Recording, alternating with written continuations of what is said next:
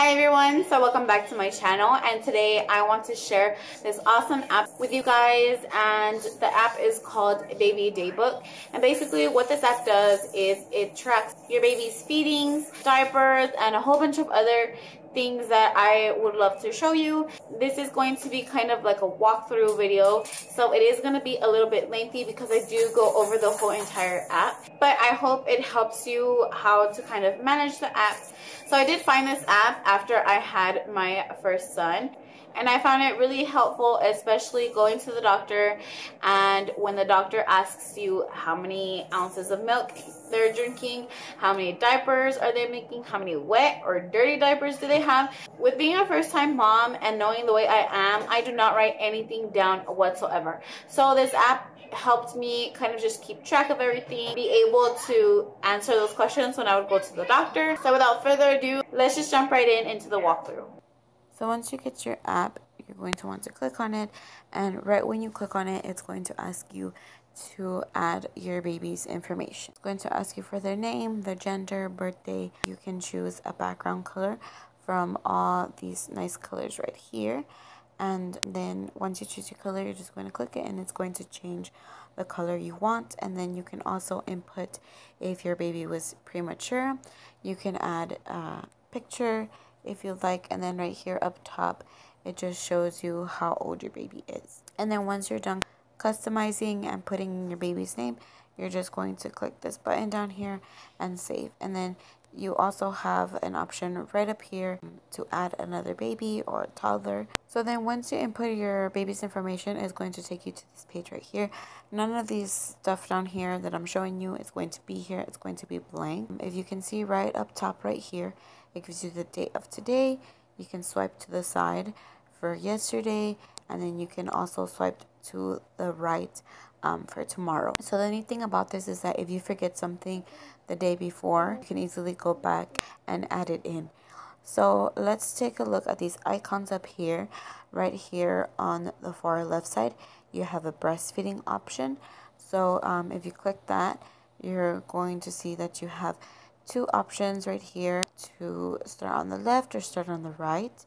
And if you click on one of them, it starts a timer for you. And if you look right down here, it says hide. So you can easily continue breastfeeding, hide this, and continue doing whatever it is that you are doing on your phone. And then once you've stopped breastfeeding on that side, you click stop. It shows the time that you ended. It gives you how long the breastfeeding session was, and then you can categorize it into a group if that is something you'd like to do. You also have a section right down here for notes in case you want to add anything, and then you can save it, or you can continue on to the right and you can resume on the right. So once you click stop, it'll give you the whole session, and then once that's finished, you can just click save. It'll add it to today's schedule. Now let's say that you forgot to input it yesterday.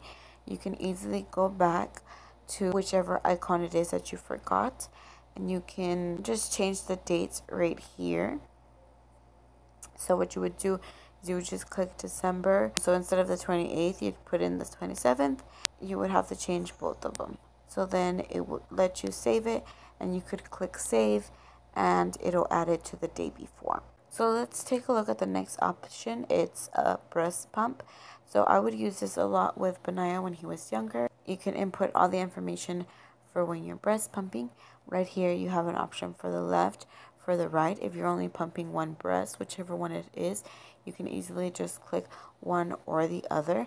But if you're doing both at the same time, you can click both, and then right down here you would just input how many ounces you made for both, and then you would just hit save and it would add it into your baby's schedule.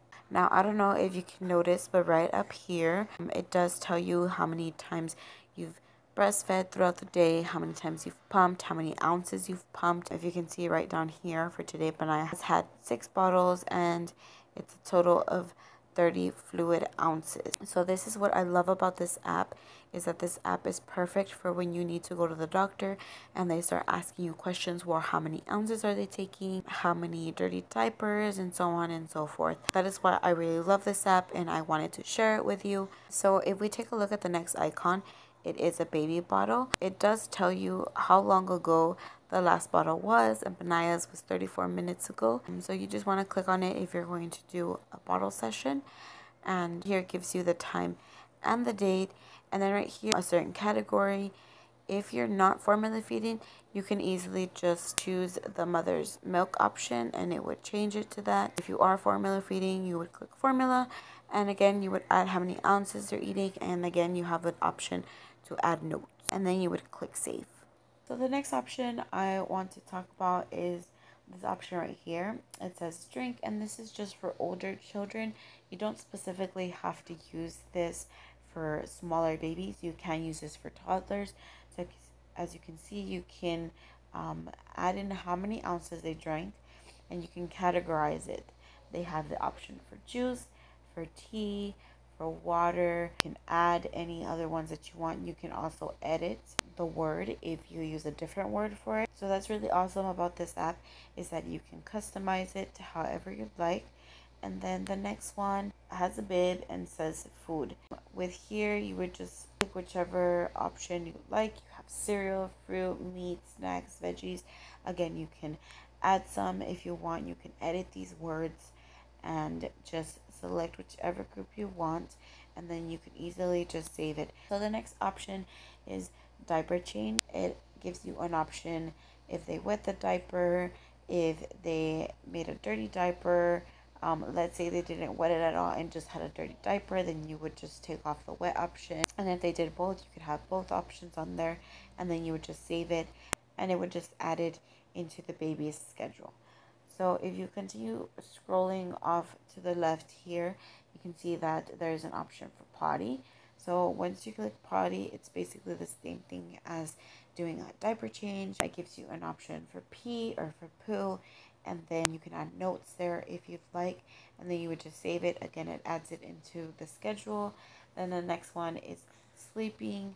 This one is a timer, so again, you can easily just start it, then you can easily just hide it and continue doing what you're doing. And then once your baby wakes up, you can press stop and then you would save it. The next one that we have right here is a bath, and this one gives you an option to pick whether you washed your baby's hair or not. They all kind of have the same format, and being able to add notes on the bottom right here.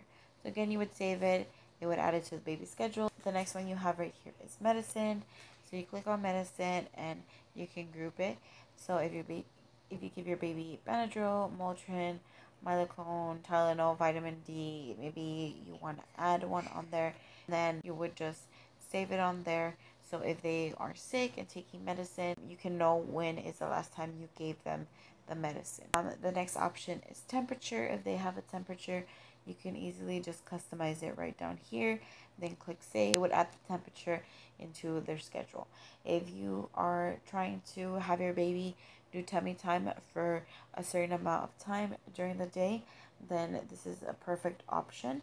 You have this, and again, it's a timer. It works exactly like the sleeping and breastfeeding, and then you would just save it into your schedule. So you also have a playtime option, which is again another timer, and it works just like the previous ones. You also have one walking outside, which is a timer as well, and then you have other activities, which is a timer as well. So this is pretty simple to use, and I like all the different options that you can use on this app. You also have these three little dots, and in here you can choose which icons you want to be shown. So for instance, if you're not breastfeeding or pumping, if you're not giving your baby anything other than formula, playing activities, or any other activities, you would just save it, and then it would just show you the icons that you really do need most. So now if we click on these three little lines over here, you can see that below daily activity, you have an option for growth.